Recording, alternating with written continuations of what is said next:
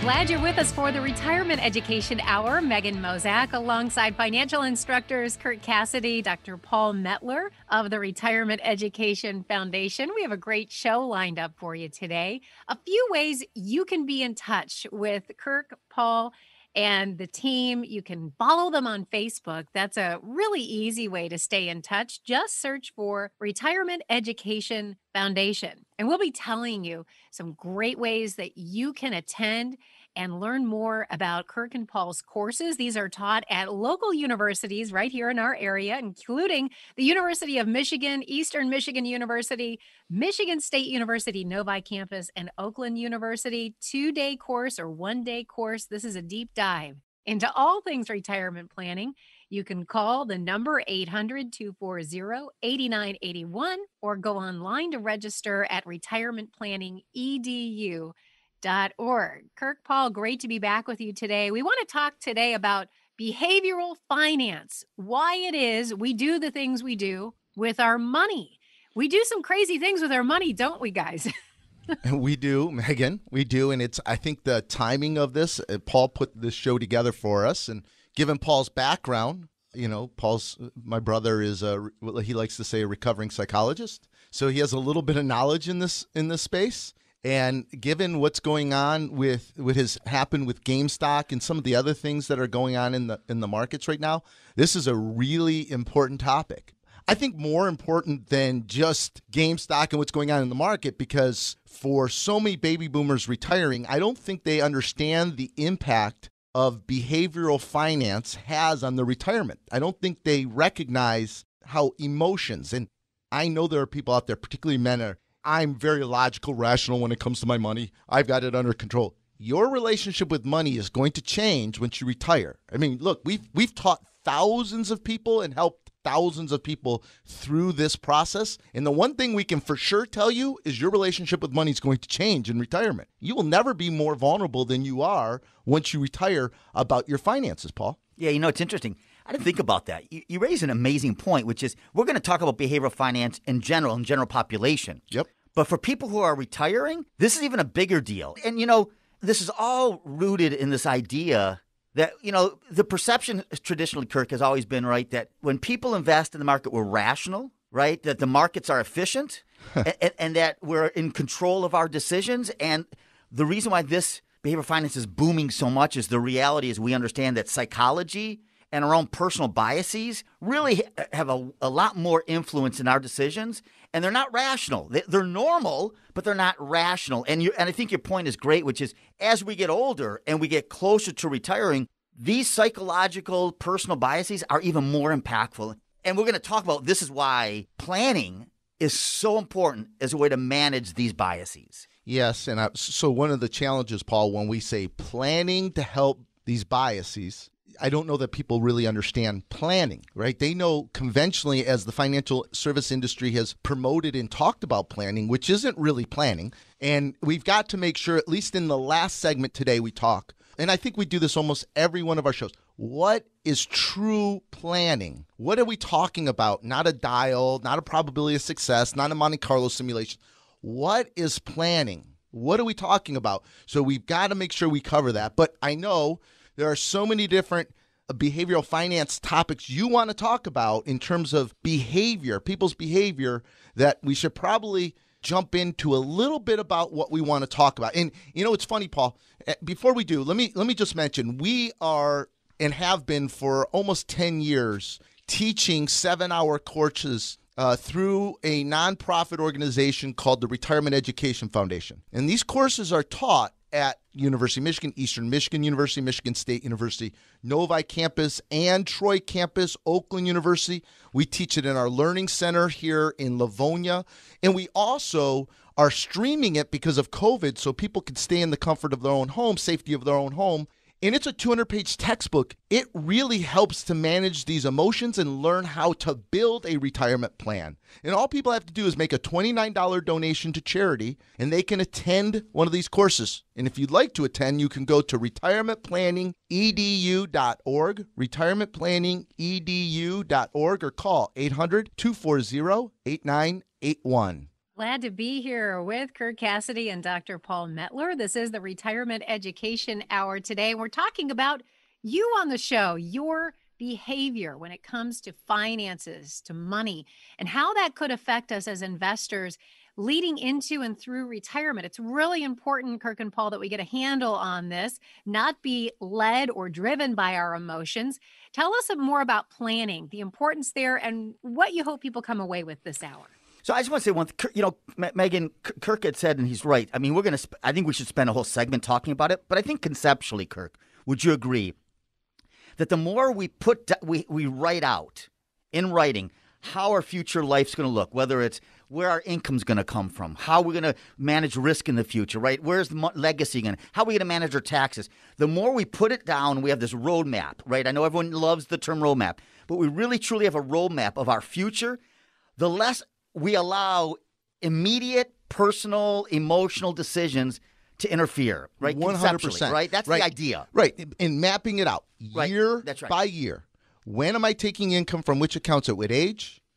How do I minimize taxes so that the life of my money can last longer, right? The less taxes you have to pay every year, the less you're going to have to pull out of your investments every year to live on, right? So that means your money lasts longer. Most importantly, where are the traps, Paul, right? And where do we pivot when we have market volatility, short-term market events, so that we don't let our biases, our anxiety, our emotions cause us and trigger us to make really bad decisions like we see so many people do. Just one example. At a time when you really can't afford Well, it. we saw it, right? 35% of all customers of Fidelity in March during COVID panicked and went to cash. That was disaster. So when we talk about planning, it's so that you don't make these mistakes, so that you don't underspend what you otherwise could spend because you don't know if you have enough or not. There's so many of these biases, and we want to label them and talk about them. And I want to make sure these are all the things that we discuss in our 7-hour courses, right? Specifically how to build the plan. 7-hour course, 200-page textbook, teaching at all the major universities. We're streaming it live during this time of COVID. If you'd like to attend, it's $29 donation to charity, and you can register at retirementplanningedu.org, retirementplanningedu.org, or call 800-240-8981. And we're back. There's more Retirement Education Hour straight ahead. Back with Kirk and Paul. Glad you're with us right here on the Retirement Education Hour. I'm Megan Mozak. Of course, Kirk Cassidy, Dr. Paul Mettler, they are financial instructors with the Retirement Education Foundation. You can get registered for one of their deep dives into retirement planning. These are courses taught right here in our community at local universities or virtually. Get registered today. Go to retirementplanningedu.org. Or you can call 800-240-8981. Search them on Facebook as well. If you're on Facebook, go to Retirement Education Foundation. Talking about behavioral finance today. And that means how and why do we act the way we do when it comes to our finances, our money, our investments. And there are a number of biases, Paul, that you say exist out there and really sometimes are the driving force for how we react to our money. Tell us about some of the more common ones that you tend to see.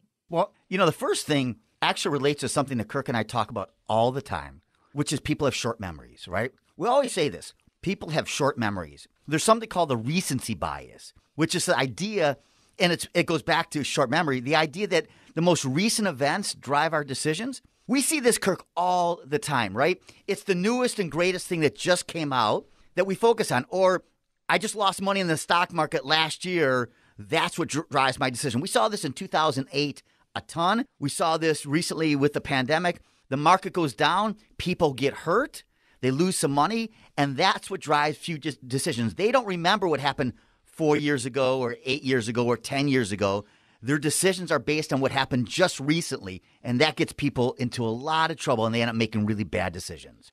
Paul, yes, recency bias is in many of those things you described. The one that I see most frequently, and it's unfortunate because the financial service industry promotes this. This is what they promote. You know, the whole Morningstar system that's using of ranking different funds in their performance is driven often by this recency bias, right?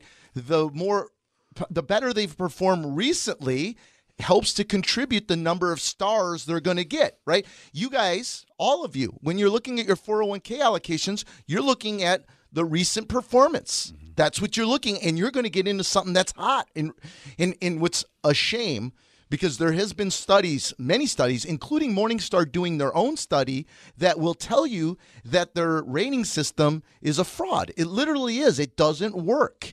In fact, the higher the number of stars, the less performance you're going to have in the near term. There's a direct correlation with more stars, less performance. You ask why? Because in the financial service industry, there's something called a reversion to the mean. When something outperforms and does really well, tends to get expensive, the evaluations don't match, there's a momentum to them, and then they tend to pull back. And so when something is really performing well in a short period of time, it's likely to underperform over the next short period of time. So if we're using recency bias as a tool to whether to invest, what to invest in, this is very, very dangerous. And unfortunately, a lot of people use this. And conversely, the opposite occurs, right? Where all of a sudden, you know, we hear that a stock has done poorly, right? Or sure. And you never or sector, and I'm never going to buy into that sector. And then 2 years later, it's the hottest sector there is, right? Oh, we're seeing that right now with a U.S. bias. That's right. People are way overweighted into U.S. equities for a lot of reasons. There's more psychology behind that. But this U.S. bias is partially because of recency bias. Right. What has happened recently? And U.S. has ran and outperformed international for quite a while. But we know, if you look at history, that isn't going to last forever. Right. International is going to outperform again, probably in the near term, in fact. So we have to be very careful of any recency bias, as Paul is saying. Internationals perform poorly, so people have said, I'm just going to own U.S. That's a mistake. The other one, Paul, I want you to cover on because it's similar, is this herd mentality. Got to love the herd mentality. And by the way, it doesn't just apply to investments. It applies to everything, especially politics. We're seeing it right now in politics. We sure do. We love to sort of follow. I hate to say this. We all have a tendency to be a bit of sheep, right? Groupthink. Right, groupthink, right? If everybody's doing it, it must be a good idea. If everybody thinks something, it must be correct, right? And we see this in finance all the time. You know, we talk to our friends, and we hear our friends, oh, they're investing in this, and they're doing this. Taking Social Security at 62. Right. Exactly. Or waiting until all these ideas. And the media loves this, right? I mean, they feed on this stuff, right? They know that people tend to follow the herd. And if you think you don't, I guarantee you, if you look at some of your behaviors, the problem is, and you say this, Kirk, a lot, we are influenced, right, by the things we're exposed to, right? Our belief systems are molded by the news, conditioned by the things we watch, the people we see, our friends, right, our inner circle. And the problem is that inner circle does not represent necessarily the world. And so people often then make decisions based on what they hear, what everyone's doing, and oftentimes what everyone's doing is not the right thing. Especially when it comes to retirement and finances, because you all are individuals. See, and again, the industry isn't stupid. They've intentionally, this herd mentality helps them. It helps them to simplify what is not simple in retirement planning investing. They make it oversimplified and come up with these general rules, and the herd will follow.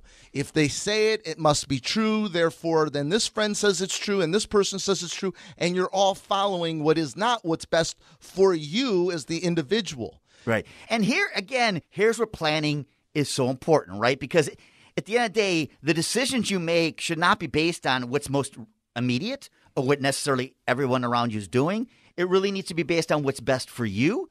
And what's best for you may not be what's most immediate, or it may not be what your neighbor is doing. Well, I'll tell you right now it won't be, right? I mean, you just think about different investments and products we use in our private practice. How frequently are we using the same things for different people? We're not. We're not, right. Right? Because every one of you is different. Some of you have more after-tax, what we call taxable money. Some of you have more pre-tax money. Some of you are single. Some of you married. Some have age differences between you and your spouse. Some are going to retire in 5 years, 10 years, 20 years, or already retired. Some of you have health issues. All of these are variables that you can't follow the herd. It has to be custom and individualized to you. And it is truly, this is one of the main reasons 10 years ago, the Retirement Education Foundation was created. The charity was created to provide financial education for those people near or in retirement. That's why we have 7-hour education courses that are taught at all the major universities that go through a 200-page textbook. This is advanced planning, teaching you how to build your own custom individualized plan. All you have to do is make a $29 donation to charity to register. If you'd like to attend, go to retirementplanningedu.com, retirementplanningedu.com, or call 800-240-8981. And we're back with Kirk and Paul straight ahead. We're glad you're with us right here on the Retirement Education Hour. Megan Mozak here with financial instructors Kirk Cassidy and Dr. Paul Mettler of the Retirement Education Foundation. Have you attended one of their courses yet? Well, if you haven't, be sure to register today. You can do that at the website, retirementplanningedu.org. That's retirementplanningedu.org. Or you can call to register, 800-240-8981. Remember, these courses are taught at local universities or taught virtually, your choice. So call or click to register today. We're talking about behavioral finance. That's right, how we behave when it comes to our investments, our money, our finances. I'm learning a lot here. The biases that we have, Kirk and Paul, toward our money, the way we view our finances, and sometimes these trip us up, don't they? They do. And I think, Kirk, I have a sense, if we could talk to everyone who's driving their car right now or listening, I guarantee you a large percentage of them, and probably men more than women, I hate to say it, are sitting there thinking, this isn't me, because this sounds like there's something, people who do this, there's something wrong with them, right? I think we want to clarify something. The reality is we all have these biases. It's actually part of normal behavior, right? All of us have biases. This idea that we are rational when it comes to investing is wrong. So it doesn't mean there's something wrong with you. It doesn't mean that you're psychologically disturbed. It doesn't mean you need to go see help, right? Everything we're going to talk about today is normal behavior, but everything we're talking about today is what gets in the way of making good decisions. You said one thing I will slightly disagree with. Go for it. You said that it's not something you should go seek help for. And here's what I would Psychological help. Well, I get that. But here's Right. the thing. People really don't think it applies to them. They really think they got this figured out. That's right. They really don't understand how their relationship with money is going to change once they retire. You got to trust us. I'm telling you, you guys are going to allow short-term market events to dictate whether you go on vacation, when you retire, if you retire, whether you do home improvements, thinking you have time. And let me tell you, from a couple of people here who have a private practice that's responsible for $1 billion, taking care of 1,000 clients, just in the last 3 months, the number of people that have died in their 60s, early 60s, you don't know how long you have. And so once you retire, if you're going to allow your behaviors, your emotions that you don't think you have, and you're going to live in denial saying it doesn't impact you, well, any of you, right? If you change plans because someone was being elected or being impeached, or if you changed your plans because you were concerned about COVID, if you're changing your lifestyle and your plans, you're being influenced because your relationship with money is changed. Nobody else is paying you anymore. You have to pay yourself. And I'll prove that it impacts all of us, even professionals. This is what we do every single day. You know we're responsible for a lot of money in our private practice. When our client, we take care of all of their wealth. Every single dollar they have, we're like a family office is essentially in our private practice. When we construct a plan for a client, and every one of our clients has one, a family office, we spend 20 to 50 hours building that plan. And we are so concerned about biases and psychology, making sure our own personalities and biases don't project onto their plans, that every plan that leaves our office, there's at least 3 people that do quality control checks on it. Actually, there's 4, including the CPA, right? So the planner, the head of the financial planning department, then me, every plan that leaves the office, then the advisor, and then the CPA. Everyone is double checking everyone's work, making sure there isn't our own personal biases being projected into the plans. Because I think there's a recognition that we're also human. We're human too, right? And we've been affected by things. All of these biases we're going to talk about today, we're not immune to them. So we have to create systems. We may be a little more aware of them, that they exist, but we're not immune to them. So we have to create systems to provide checks and balances. And if I can throw a bias that I think we all suffer with. We're all guilty. This one is this idea of confirmation bias, right? And I'll tell you, we see this in the non-financial world every single day. But this idea that we all come with personal belief systems, whether it's political or financial or whatever, and then we read something that supports it, it confirms it, so we believe it must be true, right? So we seek out information that confirms our belief, and then we become more stuck in that belief system. And, again, we see this all the time. We have to have our own systems to make sure we don't do this. But this is a major mistake when it comes to managing your money. Oh, it is. And again, the financial service industry manipulates and takes advantage of this. They have been conditioning you for years to believe certain things. Not on accident, to believe that they have some secret sauce, that they have special algorithms, that they can invest and trade and figure out what's going to make you the most, like they've got the secret voodoo that makes you a lot of money.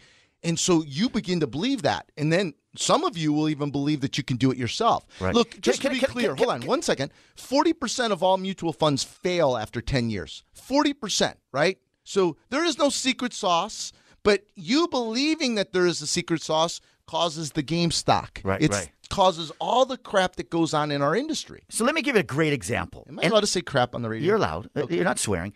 So there are some people who by nature think the government's bad. Everyone's, they tend to be a little paranoid, tend to be sort of negative about the world. I could think of a client who, when we first met, was convinced that everything was rigged. They were convinced the market was rigged, very sort of negative. When the pandemic hit, I remember getting a phone call saying, Paul, see, I told you it was all rigged. I want to sell everything. That's what he wanted to do. Now, fortunately, that was our only client call. Here's the good news. Isn't that our most wealthy client? It is.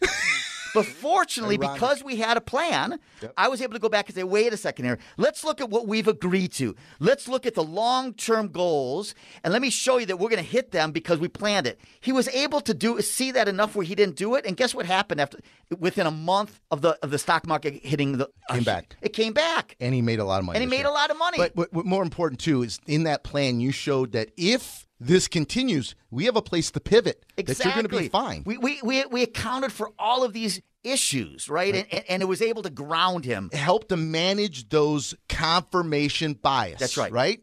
That is the point. And it's why we teach these classes, so that you better understand, so that you can construct your own plan, so you understand what a real plan is and where the traps are.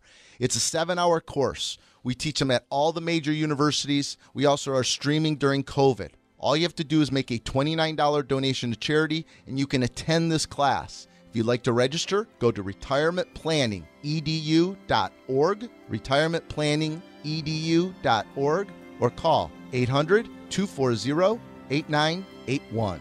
And our conversation with Kirk Cassidy and Dr. Paul Mettler continues right here on the Retirement Education Hour.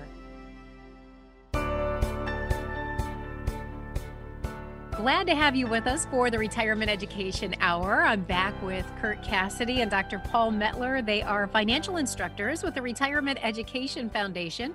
Don't forget, you can follow them on Facebook. Just search Retirement Education Foundation. And of course, we've been telling you a lot about the courses that they teach at local universities. Get registered today. 2 easy ways to do that.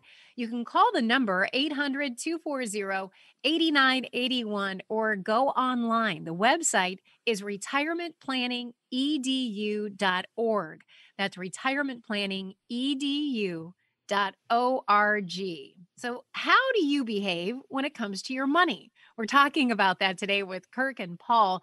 Some of the biases that we have toward our money, investing, even how we view money. It's easy to say that only affects other people, but Kirk and Paul, that's not true. I know that somewhere in here, I fall into some of these categories. We all do, don't we?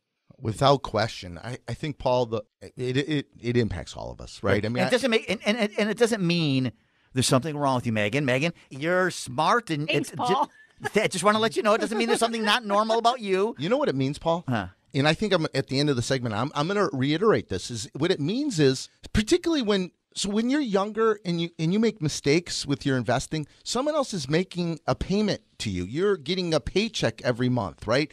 And so if you make a mistake, that's okay. Someone else is going to continue to make a paycheck, and you have, for many people, time to recover. It is a different ballgame once you approach retirement and you're in retirement. At the point of retirement, no one else is going to be paying you. You have to pay yourself. And these mistakes we're all guilty of around our behavior when it comes to money is too dangerous. I mean, there's no do-overs in retirement. You got one chance. You make a mistake, well, you're not going back to work. It's going to significantly adjust or compromise your retirement.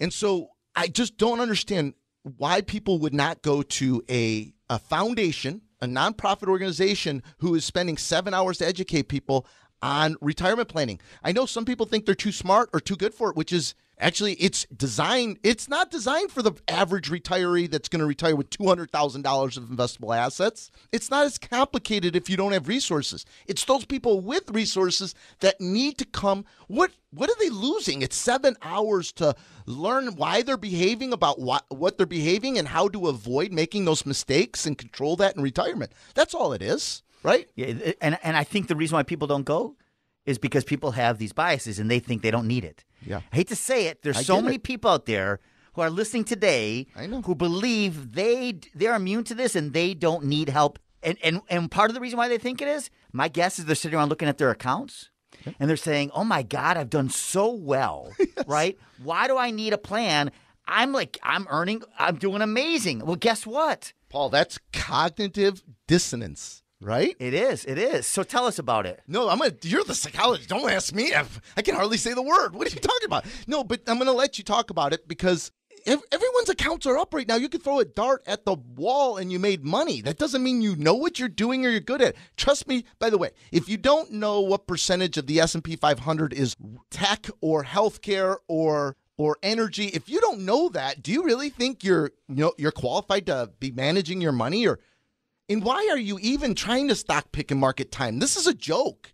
You can't trade your way to success. If you think you can, you fall into this category and you better come to the class. It's about long-term investing. The investment part is the easiest part, right? We constantly say that. The indexing, it's just indexing. It's not rocket science. It's the planning. When do I take income from what accounts? And that's where our behaviors, our biases get so in the way. And tell people why that they are so overconfident right now that they think they got this figured out. Well, we're going to talk about cognitive dissonance in a minute, but there is something called self-attribution, which is this idea that when something good happens, it must be because of you. And sometimes it may be, right? But honestly, you know me, it's always. It's always.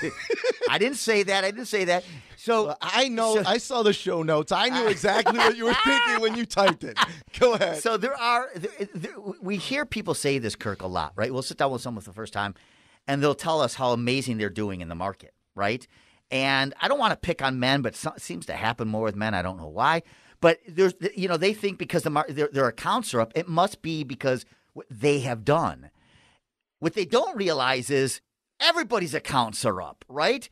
Your accounts are not necessarily because there's something amazing about you. Some of it's luck. Some of it is external forces you have no control over. Some of it's because the market is up and you just invested like everybody else. It doesn't mean that you necessarily know what – I don't mean to be disrespectful. It doesn't mean you know what you're doing. It doesn't mean you're an expert just because your accounts are up. But that's the reason why when people are listening to this show, they're sitting there thinking, I don't need this. I don't need to come to your class. I know what I'm doing. I'm doing so well. Sorry, you guys. Just because you're doing well doesn't mean you have some secret sauce.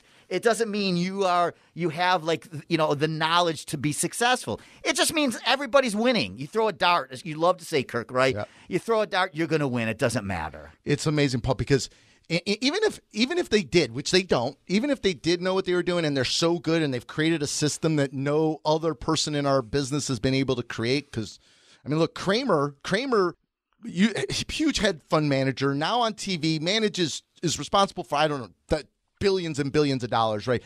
He's got more researchers working on his team. He's got more computers and algorithms built out. He's got every CEO, CFO on speed dial. He can pick up the phone and get them. And over the last 20 years, he has underperformed the S&P 500 by 100%, right? So not even he has this figured out. They'd like you to think they do, but they don't. So what's even more mind-boggling is even if let's pretend like you did have it figured out and you really know what you're doing when it comes to investing. Paul, you and I know that is irrelevant to whether they're going to be successful in retirement, because investing is the easiest part of retirement planning. Just think to yourself, when are you going to take money out of which accounts? What's the most tax efficient? When do you start Social Security? How do you know if you have enough? Is someone from the sky going to call down to you and say, alert, alert, you have enough to retire now? Alert, alert, you don't have to change your lifestyle because we're in a recession right now. Alert, alert, a Democrat's being elected or a Republican's being elected or we have civil unrest. How do you know? The investing is the easiest part, guys. That's it. So that's why we teach the class. That's why there's 7 hours. This is not just for the person with a few $100,000 saved for retirement. These are people with resources that need to have a custom, individualized plan mapping out when, how, where, and where the traps are. Make a $29 donation to charity. You can attend any of our courses at all the major universities, or we'll stream it to you in your home because of COVID right now.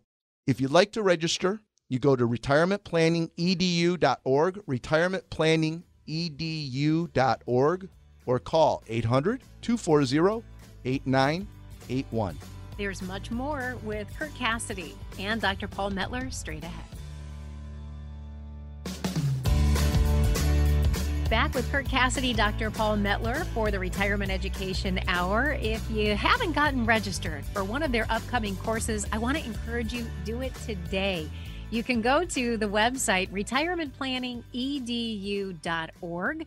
That's retirementplanningedu.org. You can also pick up your phone and call right now to register, 800-240-8981, and find them on Facebook. Just search for Retirement Education Foundation. Now, Kirk and Paul, we've had, I think, a really great show opening people's eyes to some of their biases, right? The way we look at our finances, some of the behaviors we have. We might not even be aware of it, but we kind of all fit into one of these groups. And this can have a real impact on the way we prepare for and enter into retirement. It's important to know about some of these things. Now, when we look at some recent events in the world of investing, I don't think anyone can ignore what took place with GameStop, right? This really rattled not just retail investors, but Wall Street itself. Megan, it did. And, it's like this. You look at what's going on with that. We can bundle up everything in financial behaviors, financial behaviors that are occurring right now, all bundled from this show into that event. And so I want to be careful, right? I want to make sure you got to understand, you got to appreciate when we talk about this. I will say both sides of this are manipulating the general public, and there's fault, and it's a game, and there's partial truths being shared. So I would encourage everyone just to think about Robinhood for a minute. Just think of the name, and their message is, they got popular because of quote unquote free trades that aren't free, just so you guys know. And they are supposed to be for the little people, us average person that wants to invest and have a chance to, play the game with the big boys that are manipulating the system, right? So that's that's how they position this. And they've literally gamified trading like gambling and video games, right? And they're giving people who are not qualified the ability to borrow on margin, and they don't understand the losses are limitless. Margin shorting goes on forever. There's no zero. And there's so many dangers with this. And they're building people's confidence with these message boards and Reddit, right? So, and I want to make sure I take both sides of this, right? So understand, I get that. And we want people introduced to investing, but it's not as easy as they're playing the game right now. And you need to understand Robinhood.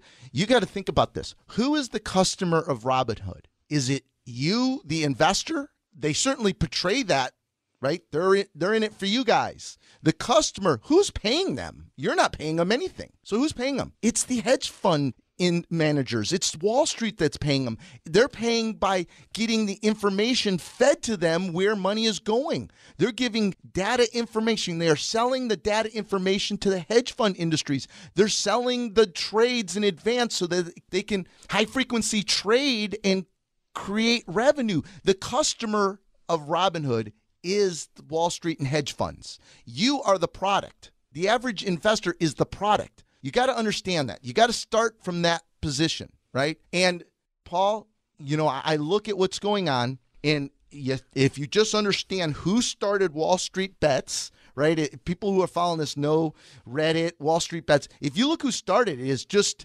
ex-Wall Street people who got in trouble in Wall Street. I'm not going to say names, but do some research. And these are Wall Street people, very wealthy people who started this for this average investor who's supposed to be trying to short squeeze and get back at the man, right? Right. And they are all counting.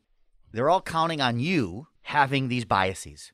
They are. They're all hoping, for example, that you'll have the herd mentality, right? They're hoping because there's so much media and buzz about this and stocks that are worthless going up gazillion % that you're all going to jump in. Right? Now, and you want to stick it to the man, confirmation bias, because the game's rigged. That's right. Exactly. Right? But here's the cool thing. Which is true. If I can say what's really cool about this, and it goes back to the class, how many phone calls have we received from a client in our private practice? Thank you. Yep. Who said, I want in. Not one. You know why? You know who called me mom? We did have one, Mom. Our mom. My 83-year-old mom said, should I buy GameStop? That's when I knew there was something wrong. But go ahead. But no, I just think that, this really still goes back to, and I know we keep saying this, why planning is important. We have not received a call.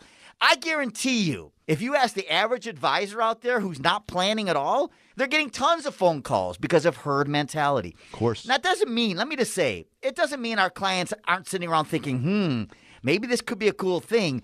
But because we've planned for them, and we've, hate to say this, sort of trained them, educated them. They understand. There's enough checks and balances. They know they shouldn't get into this herd mentality. So, Paul, here's what I'm really afraid of, because it's a crowdsourced Ponzi scheme. Yeah, sure. And who is going to be left holding the bag? It's the retail investor. Of course. If you think that it's just little people, that retail small investors that are driving GameStop from $10 to up to $400 a share, you have biases. You have biases. There's some delusion too, right? Because it's not true. And they have information, computers that they trigger on the millisecond, literally. And so the person that's going to get caught in this Ponzi scheme right now is going to be the retail investor. They're going to be held holding the bag as this bubble pops on them. It's going to. Right. And you only hope that if for people who are close to retiring, I really hope, I pray that you're not getting into this. I think this is, they may be hearing and tempted, but I think this is more younger people. I may be wrong. I could see some of our. Some of the people who attend our classes. Yeah, we've met a few do-it-yourselfers, engineers, executives, CFOs. They're like gunslingers here. Here, guys. This is great. We're talking about. Yeah, I know the time. We're talking about behavioral finance. I want everyone to Google the Dunning-Kruger effect. We talk about it constantly, and we are talking about you, the engineers, CFOs, CPAs, the Dunning-Kruger effect. You look it up and tell me if you're not guilty of this, right? All right. So this is why, and we're going to talk about next segment, why you must attend a 7-hour course as you're approaching retirement or in retirement. So if you have resources, you got to know when, how, why, where the traps are. how to pivot so you can manage these emotions in retirement. If you'd like to register for one of these 7-hour courses at all the major universities, all you have to do is make a $29 donation to the charity and go to retirementplanningedu.org, retirementplanningedu.org, or call 800-240-8981. And we will be back with Kirk and Paul straight ahead. We're glad you're with us right here on the Retirement Education Hour. I'm Megan Mozak. It's a pleasure to be alongside Kirk Cassidy and Michael Mazarin. They're both financial instructors with the Retirement Education Foundation. Now, you heard us talk about these courses that Kirk, Michael, and the team teach throughout our community. Don't forget, you can get registered online. It's very easy. retirementplanningedu.org. That's retirementplanningedu.org, or call 800-240-8981. 8981. Speaking of planning, Kirk and Michael, that really is the key, isn't it? So yes, the answer is planning, right? And that's what we teach in these courses. When to take income from which accounts, how to manage your tax brackets, understanding what's taxed in which bracket, how your Social Security is taxed, right? What drives the decision on when to take your Social Security, one of the major variables is taxation of Social Security and how it impacts the taxation. Social Security impacts taxation on your IRAs and 401ks, right? So it always comes down to planning. So before we get into more detail about planning, I just want to pivot for one more second and give an example of two portfolios we illustrate in our class, right? So in our class, as we're talking about sequence of return risk, we spend a lot of time on that. We probably spend a good 40 minutes on, maybe an hour, on just sequence of return risk. We show an example of two different people's portfolios. And essentially, they're the same returns over 20 years, just in reverse order. So one will start with a 33% rate of return, and then over 20 years, the average rate of return will be an average of 10%. The other one actually starts with a negative rate of return the first year, but over all 20 years, it's an average 10% rate of return. Both of them started with $1 million. They're both going to retire and take out 5% a year or $50,000 to live on. So what we're doing is we're comparing two different portfolios, one with early profitable returns, good returns early, and one with early poor returns, both with an average rate of return of over 10%. The one that had the early good returns, 20 years later had $2.8 million left when they died, or 20 years later, I should say, not when they died. The one that lost money early but still had an average rate of return of 10% ran out of money in 17 years. So if you think about the portfolio that did poorly and ran out of money, they had an average rate of return of 10%. They took out 5% a year to live on, but ran out of money in 17 years. It's because they lost early, Michael. And again, there's just no recovering from that. If you lose early, so if you think about it, if you have $100,000 and you lose 50% in year one, you need a 100% gain to get back to break even, let alone if you're pulling money out of that portfolio. Well, that's where people get in trouble, right? Think about it. Let's say you lose 27% in the first year. No, let's call it. Let's say you lose 29% in the first year, and then you take out 5%. So now you're 34% behind. If you're 34% behind, to catch up to even, the next year you need 54% return, right? Right, because first, I mean, the shares you're pulling out of the market to live for income are no longer invested to recover anymore. Right, you have fewer shares to recover from. So sure, the market will recover, just like everybody always says, but you no longer have the ability to let the funds sit there and recover with the market. Now you're pulling that out for income. In fact, Michael, that's one of the phrases that drives me most crazy. So when you're young, yes, stay the course. It's a roller coaster ride, and over time, you're going to be fine. In retirement, you aren't going to be fine. If you are pulling money out of portfolios that lose early, you can't recover. You won't recover. Time won't help you there. You need to prevent that from happening to recover. You just can't let it happen. And people really hate addressing this issue just because there's an element of luck here, right? No one knows what the market's going to do. There's no preparation. You don't know, am I going to retire in a good time or a bad time? The only thing you can do really is planning. Well, Michael, right? So they say, but I could have had, if I just stayed long and didn't worry about this and the timing was good for me, I'd have so much more, right? And this goes back to why we challenge people. You have to be insane to risk what you have for something you don't need. In other words, look, if you have enough to give you what you want in retirement, Now you're just being greedy. Now you just need to know if you have enough and then map out the income strategically so that you don't make a mistake to accidentally outlive your money. Because you're not going to know it when you made a mistake. It's going to take many years before you figure out you made the mistake. And it goes back to planning, Michael. Right. I mean, at that point, it's too late. If you've made that mistake and you realize it a couple years later, it's already too late. You can't recover from that anymore. It's why it drives me crazy when say, well, I'm 5 years from retirement. Maybe I'll go to the class, a year or two before I retire. No. It's never too late to retire, but the earlier we start, the better off you are. Because you got to know where you're at to determine what the best path to get to where you want to be, right? And the earlier start you have, you can avoid so many risks. You can position yourself for more Roth conversions. You can position yourself to leave your surviving spouse in a better position. Give yourself more income. You can really avoid so many traps if you start earlier. You got to educate yourself within 5 to 10 years of retirement. And also, the earlier you educate yourself, the better prepared you'll be. I mean, how many people come to the class and then come meet us and we say, you could have retired 3 years ago? The majority of the people that we work with could have retired earlier because we tend to work with people with resources and they just didn't know. Like there's no one in the sky that's going to talk down to you, my son, do you have enough to retire? Or my daughter, you have enough to retire. There's no flashing light above your bedpost that's going to say, okay, you got enough to retire now. There's no alerts that's going to say, you won the marathon, you can stop running now. And it's not round numbers. It's not 1 million, 2 million, 3 million. Everyone's different. I hate that, right? We hear that a lot. I had to send my mind. I need 3 million before I retire. 3 million's good.